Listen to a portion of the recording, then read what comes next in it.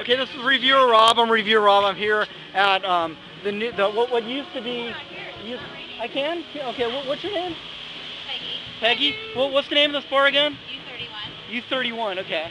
The sound pickup isn't that great on this camera, so everybody just speak up. Now I'm here with 8 Minutes to Twilight. Your name again? Josh Wright. Josh Wright from 8 Minutes to Twilight, and Jason.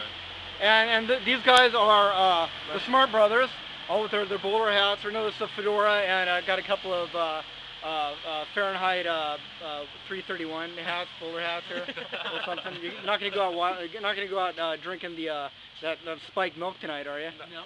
No these guys smoke for us. They can't drink. But yeah. Oh really? You're not 21? These guys aren't 21. These two right here, but. Is this an 18 and up club? Yes. Okay. Yes, depending if you know the right people. Look at their scary moonshine bouncer over there. Tonight is an all-age night. Tonight's an all-age night. Yes. That's cool. And you guys are managing to serve liquor, with it being all ages or not? Okay, I'm lying. Okay. It's an all-ages night. Anyways, all right. Well, moving right along. Off the record, of course. Yeah. Off the record while we're recording. But you guys are not playing tonight, but you do play here sometimes. Oh, yeah, yes or no? Great venue, great location. One of our favorite places to play in San Diego.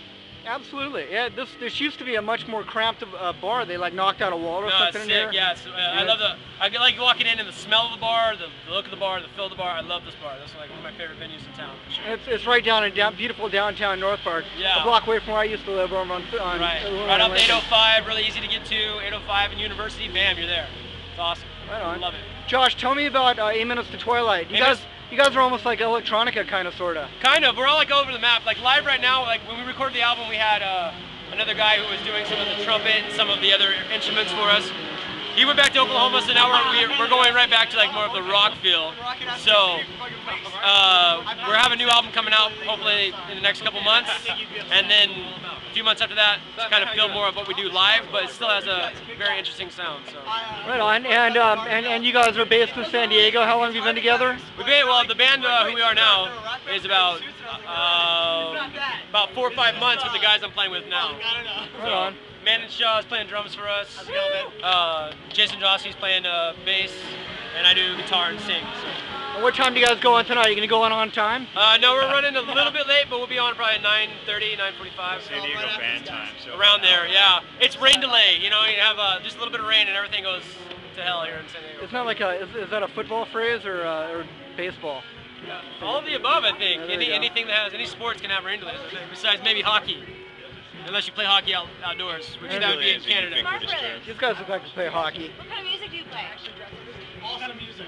Awesome music. Ask these guys, because I want to hear this answer. We do a musical variety show featuring instruments A through Z, including the xylophone, guitars, banjos, penny whistles, and assorted percussion. That's kind of what we do.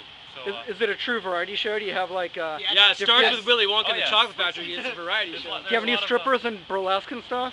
That would be much cooler. We can take any or all of this off at any given time. All right. It's not a guarantee. It depends on the weather. Guy comes out, lay on a bed of nails and stuff, and blow fire. Bring out the gun. They don't have to. The music talks for itself. It doesn't. You don't need any. The music or Josh talks for us. Yeah, that's sort of what actually. Yeah, you're like their pimp.